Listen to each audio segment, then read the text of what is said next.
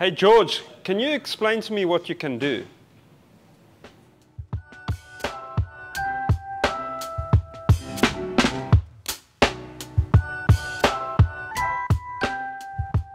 Behind me is George version 0.1, the latest iteration of our humanoid robotics research platform. So we're building George as a collaborative robot and that to work within your home environment and in your workplace and that. It is running at this stage the state-of-the-art systems that are being pioneered worldwide and that. Hey George, what can you see? I see a man holding a book titled Digital Design and Computer Architecture ARM Edition. Hey George, what can you see?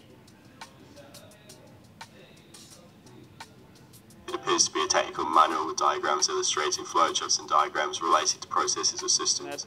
It runs a large language model on that with vision language processing that can see the world around you.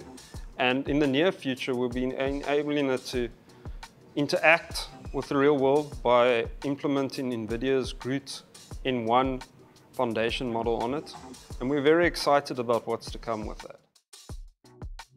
Well, some great news is that we've got now further funding in that to further enhance our robot and add legs to make it bipedal so that it can walk around.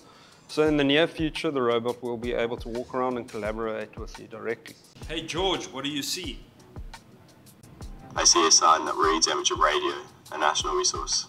And by showcasing George version 0.1 to the world, we wish to establish Stellenbosch University and the Electronic Systems Laboratory as a research hub for humanoid robotics here in Africa.